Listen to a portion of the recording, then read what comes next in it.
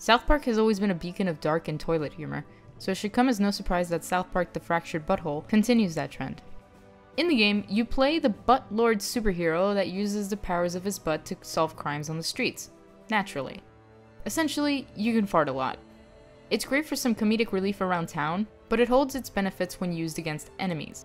Here's how to do it and what plus sides it has. For a fart that covers your close vicinity, you simply have to press triangle on PS4 or Y on Xbox One. This will lead to a cloud appearing around your character, and any close citizens get caught in the smell. Regular civilians will make a funny comment and be disgusted.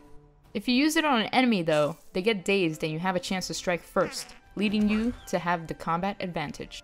The enemy will also have the grossed out debuff status effect when combat starts. An easier way to strike enemies with this is by shooting your fart at them from afar.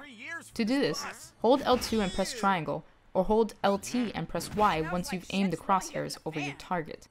Buttlord will cup a fart and throw it in that direction. This way, you've kept your distance from the enemy, avoiding combat disadvantage, and have grossed them out and dazed them, allowing you to strike first. That's all there is to farting in South Park: The Fractured Butthole. Thanks for watching.